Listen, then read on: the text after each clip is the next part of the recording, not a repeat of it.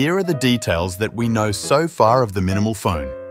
It will have a 4000 mAh battery with rapid charging, which will take it from 0 to 80% in 30 minutes and a full charge in 1 hour.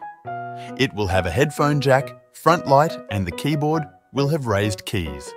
It will be 72mm wide, 120mm long, and 10mm thick. They're exploring the possibilities of having 5G on it. The Minimal Phone will run the latest Android operating system, so probably 13 or 14, and will have a Google Play Store. The phone will be launched on Kickstarter, and it was planned to do so on the first week of February 2024. But it has now been pushed back to the second last day of Feb, which is the 28th. All the specs, pictures and videos of the product will be unveiled on that day. The price is set to be $400.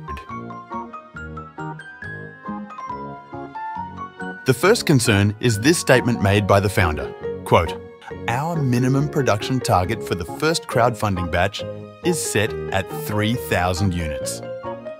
While we aim to achieve this goal, if there are challenges in reaching the necessary order threshold, it could impact the project's ability to launch.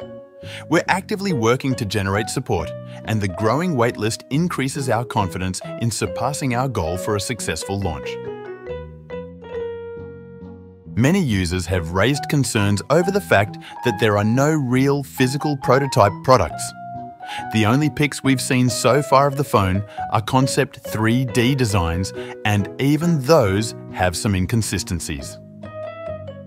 However, the creator of the phone has assured us that pics and videos of the phone will be shown on the launch day. So, we will have to wait and see. Regardless of that, this is a new company and this will be their first product, so please make sure that you do proper research before clicking that pre-order button. Having said that, the idea of making an e-ink phone with Google Play and a physical keyboard is a genius move, and I'm excited to see this concept come to life.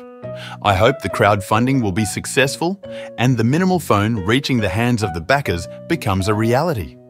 And while the screen for now will be a black and white e-ink, I hope the CEO of this company will also consider making a color version using the latest Kaleido 3 display, as we are in dire need of a successor to the A5 Pro CC now that Hisense has stopped making e-ink phones.